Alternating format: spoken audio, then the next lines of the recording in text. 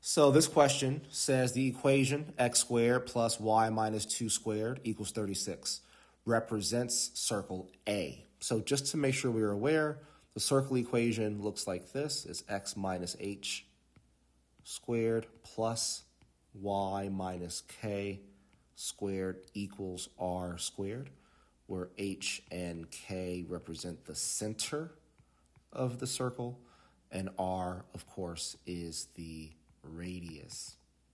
So we already can tell just by the given equation that the h value is 0, since there's nothing associated with x there. Our k value is 2, so that means the center of the circle is at 0, 2. And then r squared is 36, which means the radius is actually just equal to 6, right? Because if r is 6, then that's why r squared would be 36.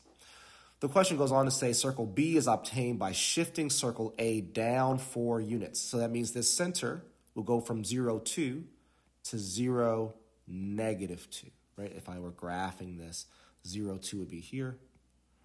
I shouldn't put a sign there. This will just be 0, 2. So I'm shifting it down 2 units, 1. I'm shifting it down 4 units, I'm sorry, which takes me down to negative 2 on the y-axis there. So there's my new center. But the radius shouldn't change at all based upon that. So the question says, which of the following equations represents circle B? Well, now we just know that h is 0 and k is negative 2. That's the only thing that changes. So we would still have x squared, since there's no h value to go along with it. I'd still have a plus sign here. But here, instead of having y minus 2, since k is negative 2, this becomes y minus negative 2. And then squared. And then, of course, the radius is not changing at all, so this is going to stay 36. So what I have left is x squared plus y plus 2 squared equals 36. And let's find that answer. So let's see. It is...